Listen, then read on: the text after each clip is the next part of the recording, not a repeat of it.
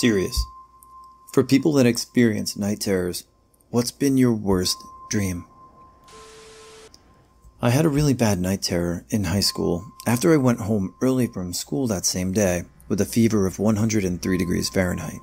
I used to have night terrors frequently as a child, but now that I'm older, I only have night terrors whenever I get really sick. It turns out that extremely high fevers can cause me to have night terrors.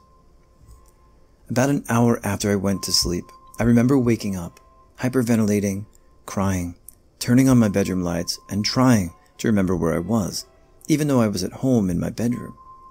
I kept on screaming for my mom because I was so confused, afraid, sick, and exhausted. I remember walking into the hallway and getting a glass of water to try and calm myself down, but it just didn't help. I was pacing around in circles, trying to make sense of what was happening.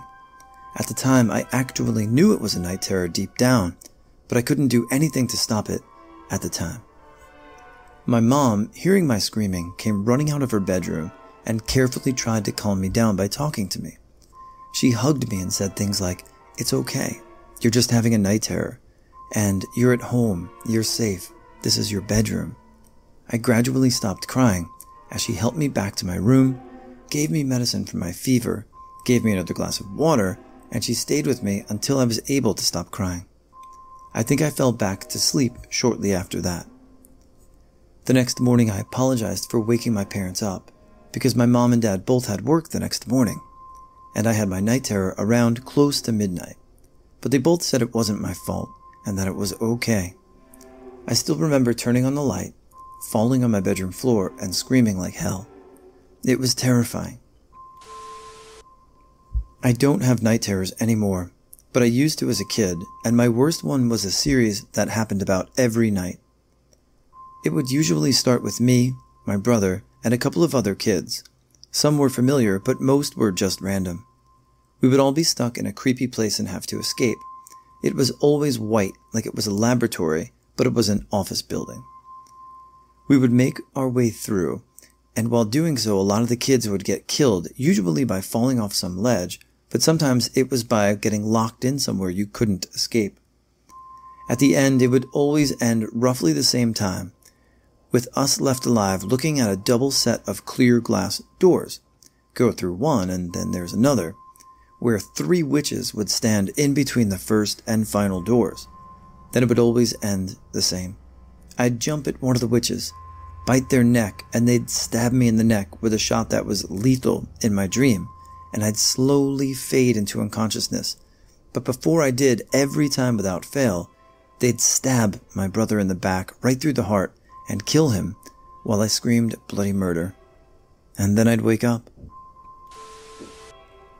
I used to have a reoccurring dream where I was in an empty office building, a really, really tall one. The atmosphere started to get yellowy brown, and that was my sign to close all the blinds, put furniture in front of the windows, and anything else to obscure the windows. There was never enough time to finish before this giant bird showed up, circling around the building until it found the floor I was in. My only option to survive at that point was to hide right underneath the windowsill and be dead silent, hoping it wouldn't see me. In vain, because every time but one, the bird managed to spot me and rip me from my spot, finally ending my dream. This repeated itself a couple of times over a few years until one night. I managed to take control and run down, out the door and through the wasteland surrounding the building. It was a beautiful third-person view, with the bird chasing me until I got into another building. That was the last time I had that dream. I used to experience them very often as a child/teenager, and had a few of them as a current adult. I would say that the worst one of them had to occur when I was between 8 and 10 years old. I am not sure how old I was exactly, but I was in a room with various people, kids to adults. The lighting in the room appeared blue with reddish hues. Many were standing around, with some appearing to have conversations with each other. As I navigated this room, trying to make my way through the people, they would occasionally notice my presence and look down at me. And they had no faces. I was feeling a little scared, so I began to move through the increasing crowd faster until there was a room to the right of this long, narrow hallway. I couldn't see how long the hallway was. After a few feet, there was just this surrounding darkness. So I felt safe going into the room to my right. The room I entered looked to be rather dimly lit, seemingly empty bathroom. There was a toilet far back in the left corner of the room and one window near it. There was a shower curtain across the toilet, but there didn't seem to be a tub there. There was also one wheelchair in the middle of this room in front of this big wall mirror. It was positioned in the center of the room. When I looked to the window to see what was outside, there was just darkness. I then made my way to the wheelchair, and I was filled with this sense of childlike wonder and curiosity as to why there was a wheelchair here. I decided to sit on it, and I looked at my reflection from the mirror. I blinked a few times, with one blink taking me longer to open my eyes. And when they opened, I saw someone had appeared behind me and was standing there.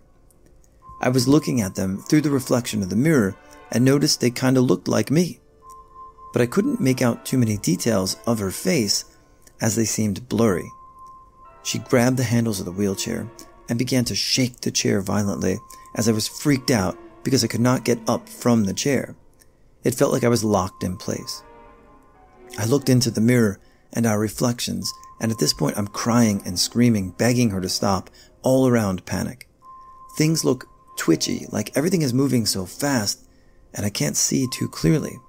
But her figure remains static, aside from her face, which is still blurry, but losing more recognizable facial features until there's nothing there. I wake up screaming and freaking out, and my mom enters my room. I'm soaked in sweat, and my bed is drenched in urine. That was the first and only time I had ever wet the bed. I often have sleep paralysis. The first time it happened was the worst. You don't have to believe this, but this was the most terrifying thing I've ever had happen to me. I was in bed with my arms behind my head sleeping. I woke up. I could look around but couldn't move my body, and heard what sounded like pans dropping in the kitchen.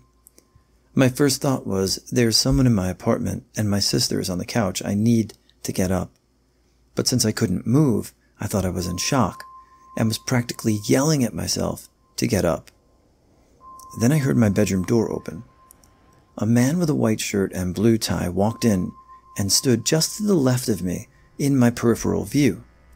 Following him was many, many other men in the same outfit, about 6 feet tall, white shirt, blue tie. When I say many, I mean what looked like 30 men. The wall to my room extended out about 10 feet to fit them all in. I couldn't even see my dresser because they were covering it.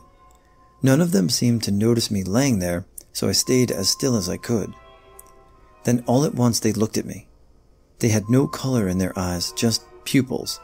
I could hear my heart beating. I could hear myself screaming at the top of my lungs for help. Then they all looked at the corner of my room on the right side of the foot of my bed. My eyes darted over to see what they were looking at, and when I looked back, they were all gone. Then I saw what is, to this day, the absolutely most terrifying, bone-shaking thing I've ever seen. A girl, about 5'4", black hair and white gown, with a Chelsea grin, cut from her mouth up to her ear, rose from the corner of the room by the foot of my bed. I closed my eyes because I knew it couldn't possibly be real. Mind you, I had no idea what sleep paralysis was at all, so I had no clue what the hell was happening. As my eyes were shut, I felt her crawl up my bed, like I felt this imaginary thing crawl up my body. The bed was being pushed down around my legs, and soon enough I felt her breath on my face. I opened my eyes, and she had her finger over her mouth, and she went, shh. But since she had cuts up her cheeks, the saliva dropped down while she did it.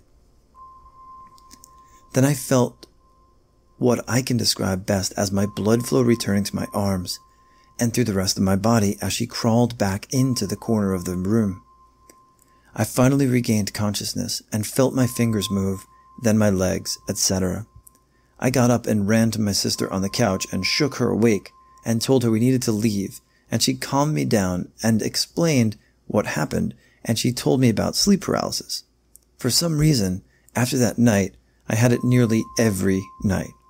I had a pastor from a local church come by and bless my apartment. I'm not a very religious person, so it was a strange experience.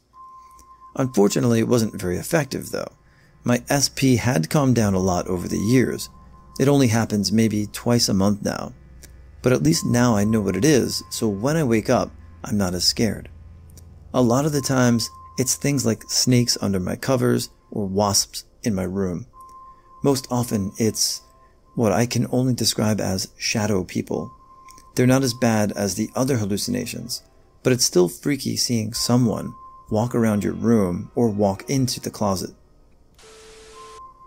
I was tied up in a chair with a sound of rustling surrounding me. A figure whispered something in my ear and I started to scream. They, I don't know the gender, decided to stab me in the chest. Then everything went black. I sat up, I wasn't awake yet, and looked around the room. There was a checkered pattern on the floor, and I started to cry and try to remove myself before a bear walked in. He was half white, half black. I wanted to die. He proceeded to walk towards me as I tried to leave the nightmare. He grabs my face and slams it to the ground, breaking my nose. My nose was bleeding and he wiped it off, and licking it off his paw. I don't know why this happened. I screamed for him to leave, but he shushed me and made a deal with me.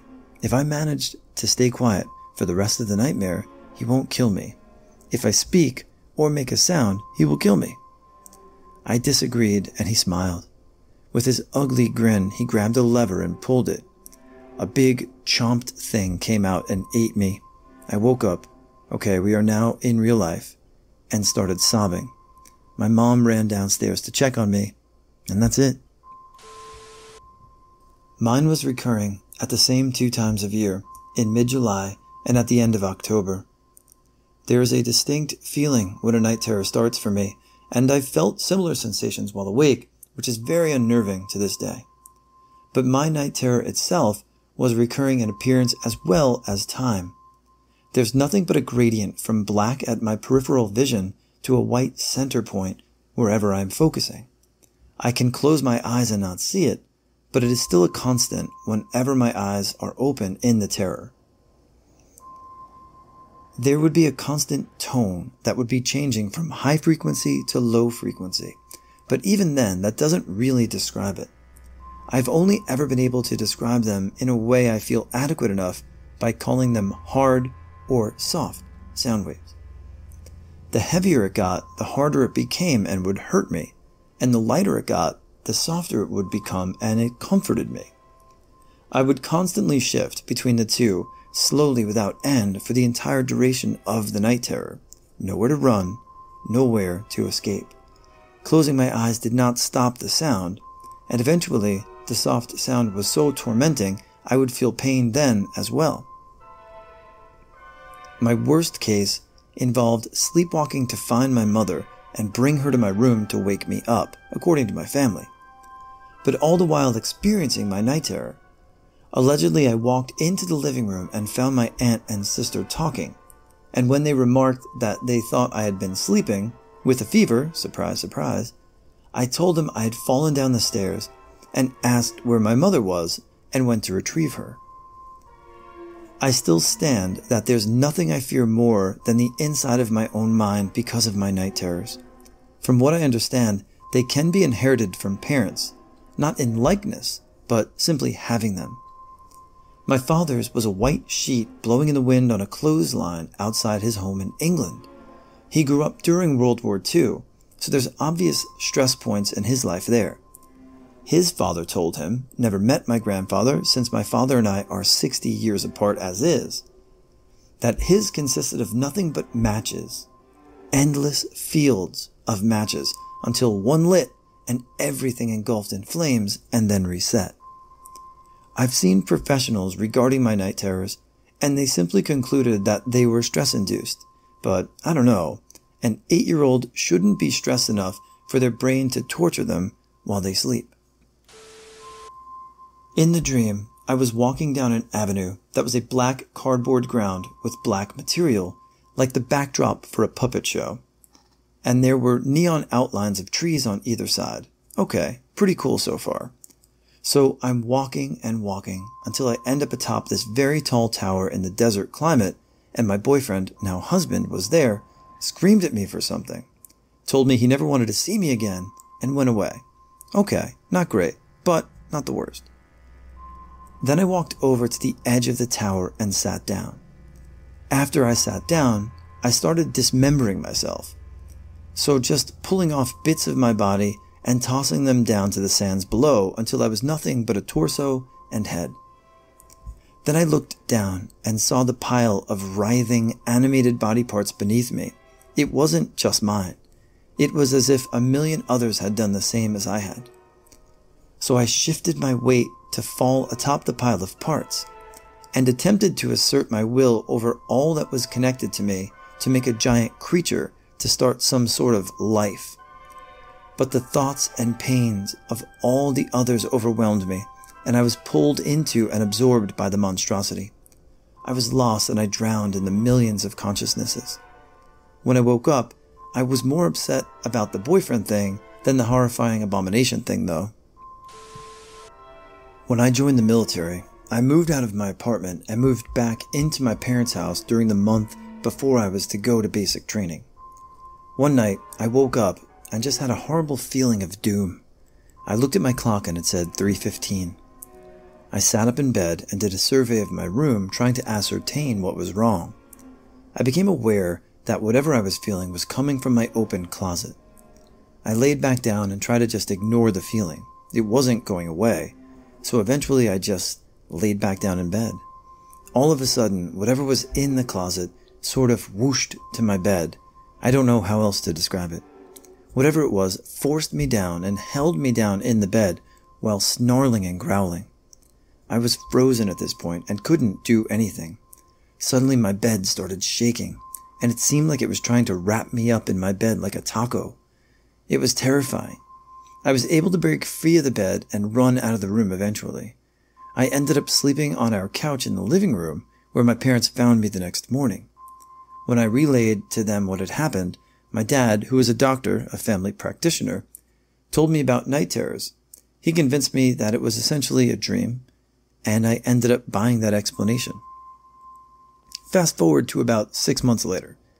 I had went through basic training and ended up being sent to Iraq during the initial invasion. I had finally been able to make a call home, and I get a hold of my mom. She started apologizing almost immediately.